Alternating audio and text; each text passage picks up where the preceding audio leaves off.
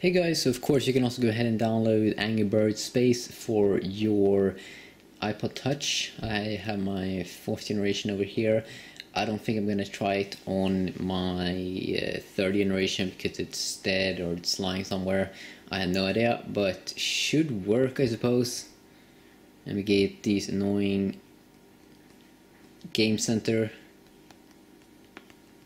And I should say that I've jailbroken this device, so it sucks. You can't even tap. Okay, let's see. Okay. I don't have anything else open in the background as well. Something I should say. Won't tilt. Okay, so we have to play it like this.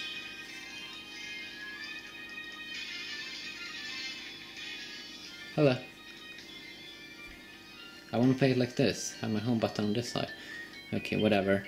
This is the game, same as on the iPhone 4S. So we have over here.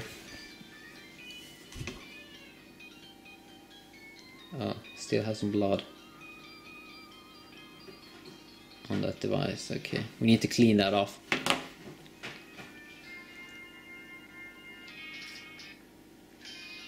This must be the coolest as well, the best Angry Birds game available at the moment. It's because it's in space and you play like it in space because it has gravity and stuff.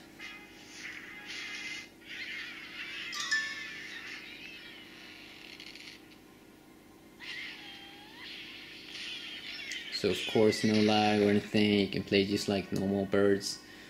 It's because it's a small little game, you don't do that much.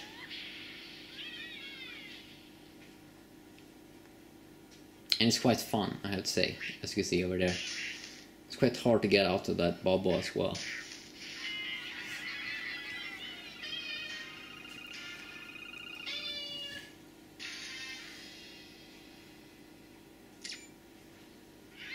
Let's play the next level.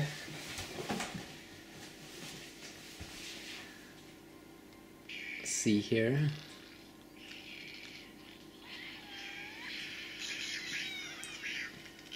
They get them all. This is basically how the game is. I think there's like 60 levels. You can find secret levels as well, and all those things. But now I need to charge my little iPod, and I'm gonna play this game a little bit more. But as you can see how slow this thing is.